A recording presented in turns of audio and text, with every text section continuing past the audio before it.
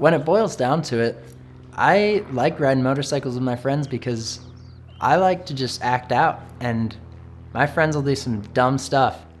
And when you put us on motorcycles, I guess it's just funny.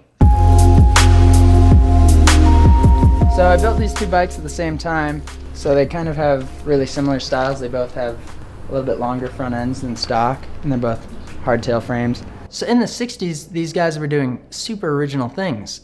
And a lot of kids don't realize that if you're building a chopper now, you're just copying the 60s.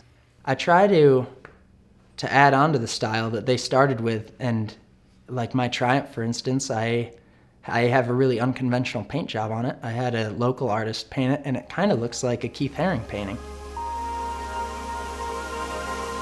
I think I've always been a creative person, and I ended up going to college for photography.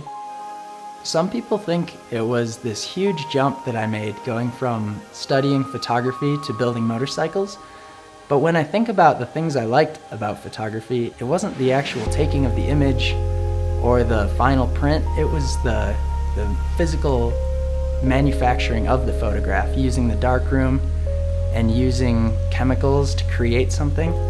And I liked the actual physical photograph, like building a photograph. I just finished this bike a couple weeks ago.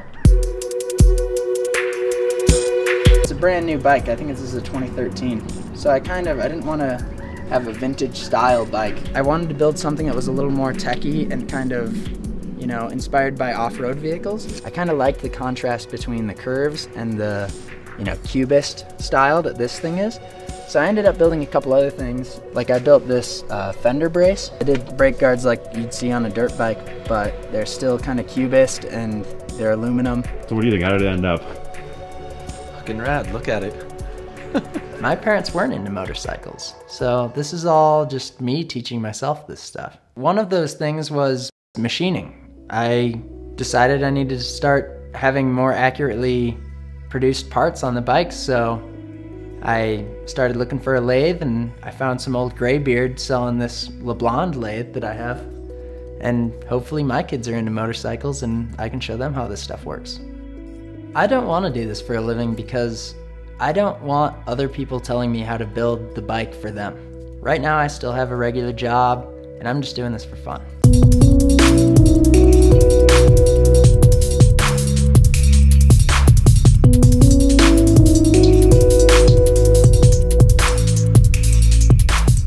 My name's Greg, and I'm a builder.